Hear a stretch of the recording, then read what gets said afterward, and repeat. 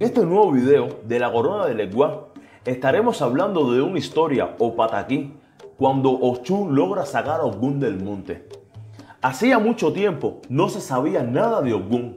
Había un gato hambriento buscando qué comer. Oyó el rumor de una conversación y se acercó a escucharlo todo. Oshun le decía a Oggun que en el pueblo había un viejo que había dicho ser el padre de ambos. Oggun respondió: "Yo no tengo padre". A lo que Oshun respondió: "Yo tampoco, pero iré a ver al viejo. Tocaré la puerta y si él me responde Oshun os de mata, entonces de veras ese viejo es mi padre. Si no me contesta así, no es mi padre y lo mataré". Oggun dijo: "Yo también iré a verlo y si no me dice Oggun os iré, lo mato yo". Con estos planes se separaron los dos orichas. El gato, al haber escuchado todo, fue de inmediato a contarle a Olofin lo que estos dos orichas habían hablado. Un día Oshun toca la puerta de Olofin y se escucha una voz de un viejo que dice: "Oshun os de mata". Oshun se queda asombrado y dice: "La bendición va en mí". 3 días después, Oggun llegó a las puertas de Olofin y toca su puerta y se escucha la voz de aquel viejo que dice: "Oggun os iré". Oggun también se asombra y dice: "La bendición va en mí". El viejo le dijo a Oggun: "Debes quedarte aquí conmigo", a lo que Oggun respondió que no. "Algún día vendré a verlo, pero me vuelvo al monte ahora".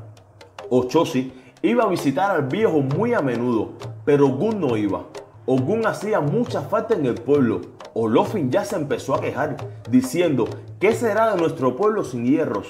¿Qué será del mundo si Oggun no aporta sus herramientas?". Pero Oggun no había quien lo sacara del monte. Olofin se cansó de mandarlo a buscar.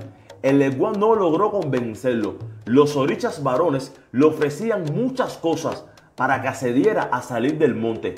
Y las orichas femeninas iban a tentarlo, pero salvaje y desconfiado Oggun se internaba más adentro en el monte. Entonces Oshun dijo: "Yo sacaré a Oggun del monte y lo traeré al pueblo". Y en una jícara de miel se ató 5 pañuelos amarillos a la cintura y sonando sus 5 manillas de cobre llegó donde estaba Oggun.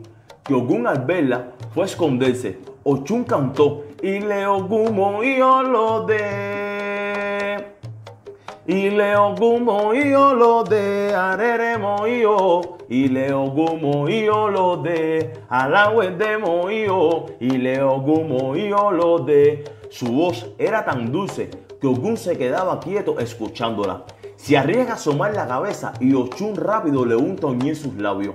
Oshun sigue cantando y Oggun sale de su escondite.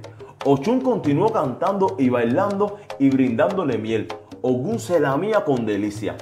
Así estuvo Oshun durante 5 días cantando, bailando y untando miel en los labios de Oggun, hasta que este finalmente sale tras de ella embelesado. La miel de Oshun amansa y endulza a Oggun, lo saca de la selva y lo lleva hasta el Ile de Olorum, que ata a Oggun con una cadena y lo retiene cautivo en el pueblo. Todos los orichas estaban muy contentos y celebraron el acontecimiento. Yemayá aportó la sal, Oshun los animales, Orichaoko las viandas, Oshun el agua de su frente, el propio Oggun su machete y el caldero, y Changó la brasa de fuego. Así fue como Oshun logró sacar a Oggun del monte. Espero que les haya gustado esta hermosa historia de Oshun sacando a Oggun del monte. No olvides suscribirte y darle like al video. Muchísimas gracias. Muchas bendiciones. Olofin los bendiga.